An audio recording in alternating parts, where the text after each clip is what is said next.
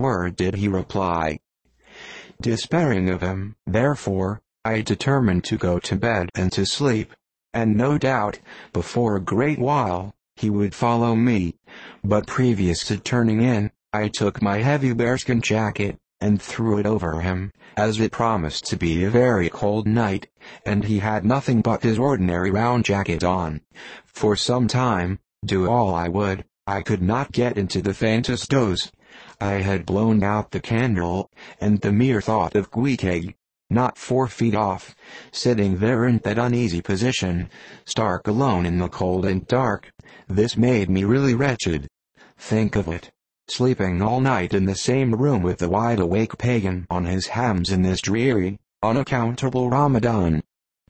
But somehow I dropped off at last, and knew nothing more till break of day, when, looking over the bedside, there squatted Queequeg, as if he had been screwed down to the floor.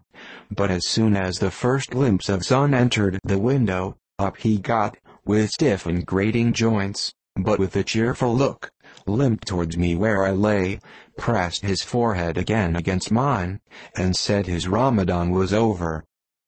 Now, as I before hinted, I have no objection to any person's religion, be it what it may, so long as that person does not kill or insult any other person, because that other person don't believe it also. But when a man's religion becomes really frantic, when it is a positive torment to him, and, in fine, makes this earth of ours an uncomfortable and to lodge in, then I think it high time to take that individual aside and argue the point with him. And just so I now did with Queequeg. "Queequeg," said I, "get into bed now, and lie and listen to me." I then went on, beginning with the rise and progress of the primitive religions, and coming down to the various religions of the present time, during which time I labored to show Queequeg that all these Lents, Ramadans, and prolonged ham-squantings in cold, cheerless rooms were stark nonsense, bad for the health, useless for the soul, opposed, in short, to the obvious laws of hygiene and common sense. I told him, too, that he being in other things such an extremely sensible and sagacious savage, it pained me, very badly pained me, to see him now so deplorably foolish about this ridiculous Ramadan of his. Besides, argued I, fasting makes the body cave in, hence the spirit caves in, and all thoughts born of a fast must necessarily be half-starved. This is the reason why most dyspeptic religionists cherish such melancholy notions about their hereafters.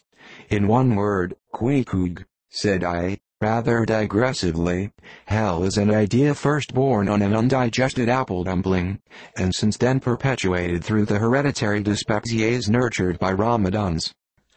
I then asked Queequeg whether he himself was ever troubled with dyspepsia, expressing the idea very plainly, so that he could take it in. He said no, only upon one memorable occasion.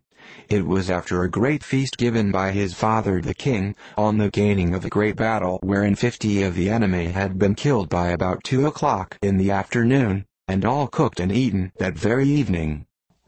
No more, Queequeg, said I, shuddering. That will do, for I knew the inferences without his further hinting them.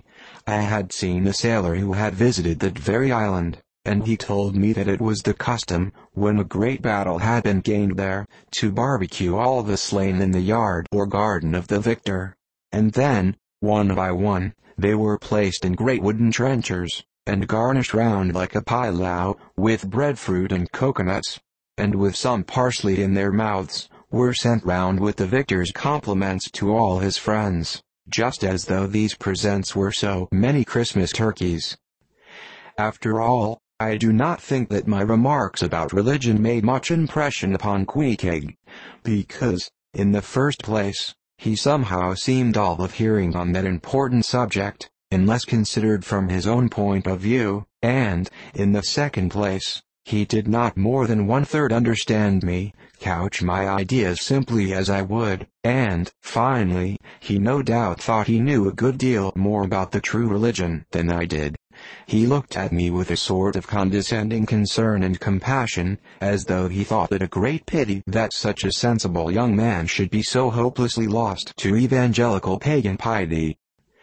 At last we rose and dressed, and Queequeg, taking a prodigiously hearty breakfast of chowders of all sorts, so that the landlady should not make much profit by reason of his Ramadan, we sallied out to board the Queequeg, sauntering along, and picking our teeth with halibut bones.